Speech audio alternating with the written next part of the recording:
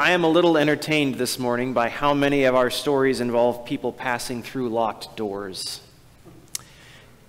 You heard about Jesus doing this twice in St. John's story, but what you didn't hear was that it also happens in the Acts story. Prior to this trial we hear about today, the chief priest had the apostles arrested and thrown in jail.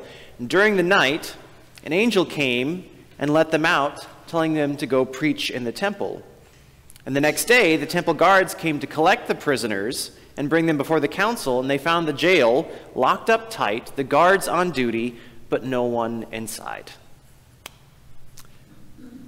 I got to thinking, there's two other stories that I know of in Acts in which people miraculously are released from prison. Peter is in prison awaiting trial before Herod in Acts chapter 12, and an angel comes and lets him out. And Paul and Silas are released by an earthquake in the 16th chapter of Acts. I made a comment at the Wednesday text study about how I'm sensing a theme here, that maybe this message is not one that can be contained by locked doors, at which somebody said that they were very good at containing the message of Jesus. We had a good laugh, and then that got us talking about evangelism. And as I listened during our discussion, I noticed that when it comes to evangelism, there are a few fears that I hear come to the surface again and again. One is the fear that we will be mistaken for one of those Christians, whatever that might mean. Another is the fear of conflict. We don't like to be confrontational. There's also a fear I heard about hurting other people's feelings, not wanting to seem judgmental. And as I listen to those, it makes me wonder if maybe there's something wrong with what we've been taught about what evangelism is. It seems like we all kind of assume that evangelism is inherently about making a judgment that another person is deficient in some way, that there's something's missing from their life, or that they believe the wrong thing, and then trying to fix that deficiency. Now, I don't know about you, but that's not at all what I hear in the stories today.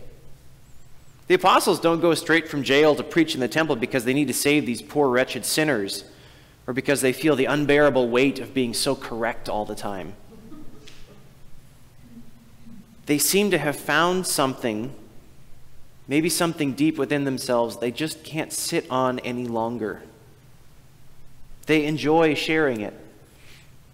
And the people around them, even if they aren't believers, enjoy them sharing it. Earlier in the story, it talks about how the folks would bring people out into the streets to lay people, sick people on their stretchers in the streets so that Peter's shadow might fall on them as they passed by. This is something that is mutually uplifting for everybody. I also noticed that the disciples in that house don't kick Thomas out for being wrong. They continue to gather with him, perhaps because they love him just as Jesus does.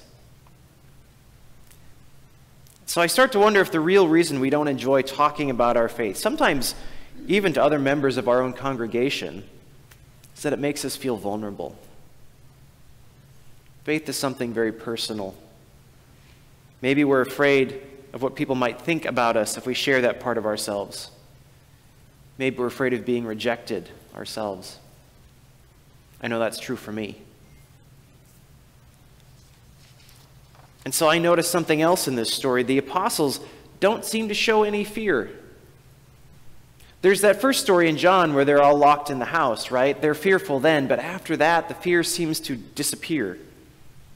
They're all too happy to go straight back to the temple, right where they know they will be found, and continue doing exactly what got them in trouble in the first place. And even in John's story, when Thomas refuses to believe his friend's incredible story, he continues to gather with them for the rest of the week. When that next Sunday comes, he is there among them. They have not rejected him. They have not retained his sins. And he has not rejected them. Nobody wants to feel rejected. But as I think today about how we try to protect ourselves from that, I can't help but wonder just what it is we're trying to protect. Thomas Merton suggests that the sense of self that I am so concerned with protecting is my own creation, a carefully curated construction. He calls it a smoke self, that it's not really a person at all, just the image of one. God doesn't know that person, he says, because God didn't create him. I did.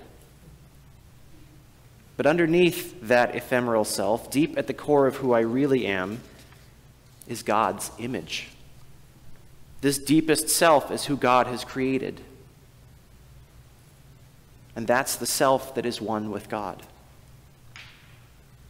From what I read today, I think this might be the truth that the apostles have come to understand.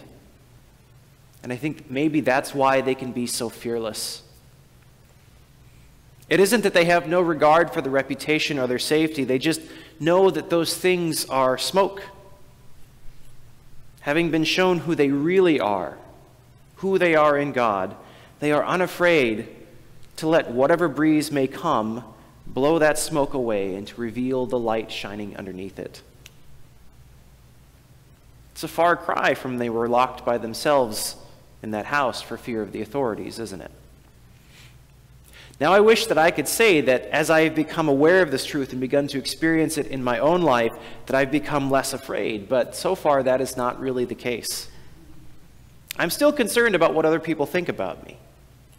I still worry about whether I'm doing enough as a pastor. I still find it uncomfortable to talk about religion with people outside of this community. But at the same time, I also don't feel that my worth as a Christian or that my salvation hangs on those things. I do, however, believe that sharing good news can be done in a way that is mutually life-giving, with or without anyone having a quote-unquote conversion experience. I'd love to be able to have a conversation with someone in which I can share my experience and listen to theirs in a way that leaves us both feeling affirmed in our own faiths, even if those faiths are different. I relish the thought of learning how I might grow in my faith from a Muslim or a Buddhist or even an atheist, and helping them grow in their faith by sharing my story. And yet I still feel uneasy even asking people in my own congregation about something as simple as their Lenten practices. I'd like to think, and I hope, that I am growing in that way.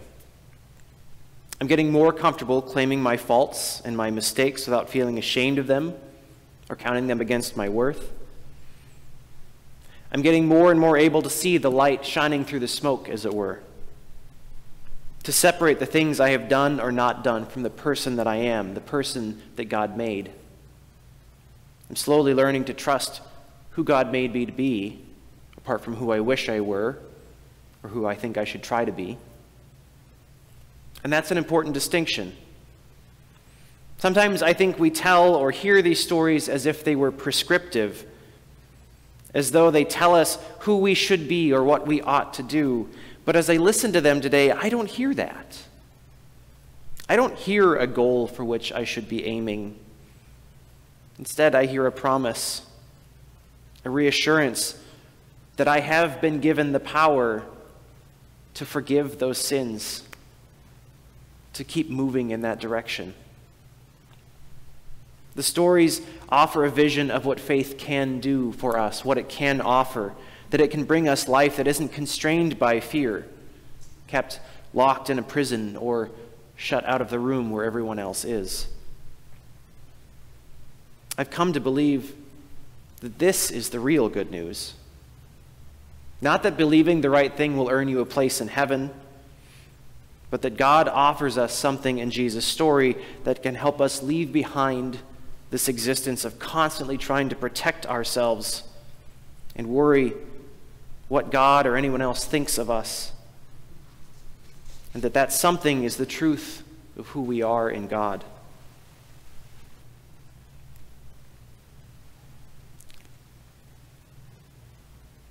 It is the truth that allows us to give up binding ourselves and others by the sins that we've committed or the mistakes we've made. It is the truth that, as Jesus says, can set us free. Even if I am never able to let go of that fear entirely, the stories show me that it is possible. In fact, it's more than possible. They testify to the truth that this freedom is what awaits all of us, because God is Alpha and Omega, the beginning and the end, and everything in between. Here in the middle, we're all still struggling with fear, wrestling with doubt, but God is in that struggling and that wrestling too. Even in my fear, the stories remind me that I don't have to fear. The door may be locked, but that doesn't mean there isn't a way out or a way in.